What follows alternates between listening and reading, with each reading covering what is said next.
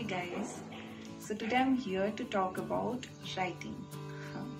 Very different from my stories or videos or whatever you have seen me doing on my YouTube channel till now. So the reason I thought of doing it is because when I interview for my books, many people ask me to give advice to writers to help them grow as a writer. But I don't really believe in giving people advice because they turn into preaching sessions and people don't tend to enjoy them. And honestly, I'm still growing as a writer, so I don't really think that I'm anybody to preach you into becoming a better writer or something like that. So yeah, today I'm here to share my own experiences with you, some of the learnings that I have learned over the years that helped me grow as a writer, and they still help me grow as a writer. So yeah, here you go.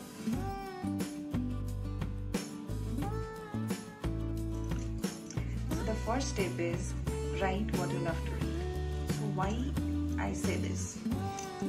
The reason is when you start writing, during your initial days into writing, you have to be self-motivated. Yeah, honestly, you have to be self-motivated because few people will be reading your write-ups. Few people will know about you, about what you write and who you are. So it's very necessary to be self-motivated and to do something that you love the most. Because every day you have to sit down to write, and if you don't do something that you love the most, it tends to make you feel a little down at times because you're not getting that much appreciation or whatever it is from people, right? So that is the reason it's very important to start with writing something that you enjoy reading, because writing and reading are two very similar things. When you read, you imagine that world, you get into the characters, you literally live that story in your head, right? So writing is very similar. When you write a story, you are actually imagining that world, you are getting into the characters, you are living in them, you are literally living that story for as long as you write it, right? So that is the reason you need to realize what you love reading the most. And if you're confused because you probably read many genres at a time, then try to look at your bookshelf, the actual one and the virtual one that is there on your mobile. So yeah, try to see what sort of books you read the most, or what sort of blogs or articles you tend to read the most in a day.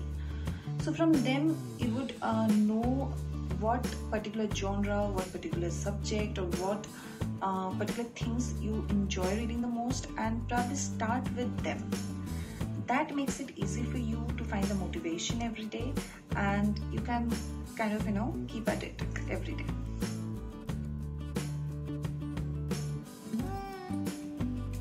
So the second tip is learn up to 4 new words every day.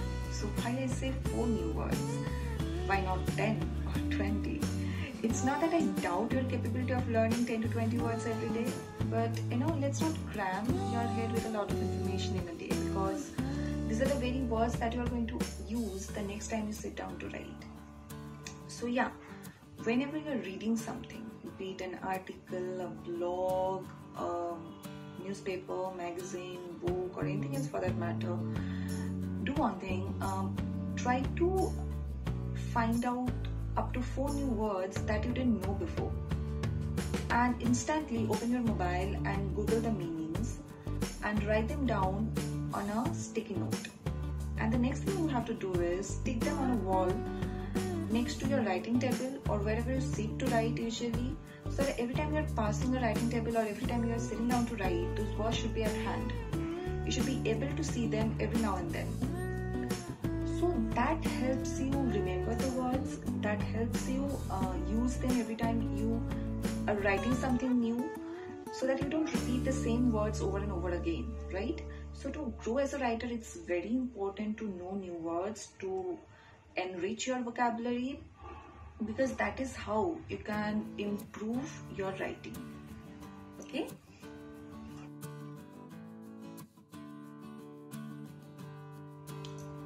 So the third tip is know different writing styles. So you might be wondering, I do have my own writing style, why should I learn different writing styles? Yeah, you're very much right. I also have my own writing style and I'm very proud of that. But when I say writing style, I actually mean the different ways in which a particular situation can be portrayed through words. Now, when I say that, let me give you two examples.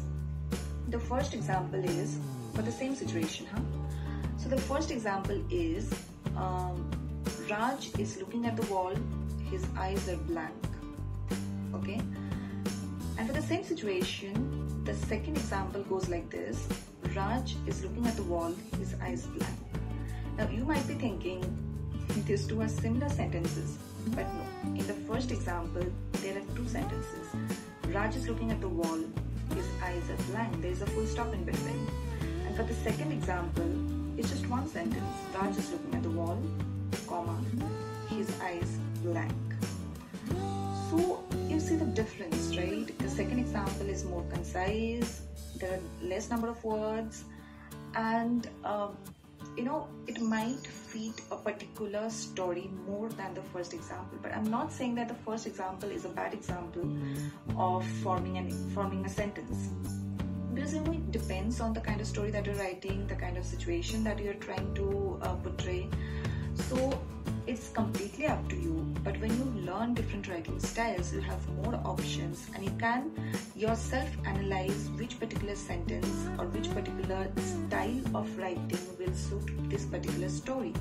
So yeah, enriching your vocabulary is important, but enriching your knowledge of writing styles is equally important. So that is the reason I say you need to learn new writing styles when you're growing as a writer. So how do you do that? You have to read very carefully. When you are a writer, reading is not just a hobby. Reading is not just something that you do as an everyday job. Reading becomes your learning sessions. When you're reading, you have to observe very carefully. You have to learn the art of writing. So when you're a writer, reading becomes a teacher more than just a hobby, more than just a thing that you like to do. So yeah, you have to make the most of reading, be it anything, even a simple newspaper article. If you be very careful or attentive when you're reading the articles, you will get to know that the writing styles are very different and it differs from writer to writer. So the more you read, the more you get to know different writing styles, the more it enriches your knowledge on writing, and that is how you eventually grow into a good writer. So yeah, that is about it. I've given you 3 tips to grow as a writer. Do let me know what you think of them, if you have already tried them out, and if they have helped you or not, or if you have not yet tried them out, if you're going to do that, if you have some other tips which might help me or other writers. And yes, I'm also going to come up with more videos on this apart from my stories and my series long-term shorts. So stay tuned, stay with me for more videos, for more stories, and for more tips. Bye-bye.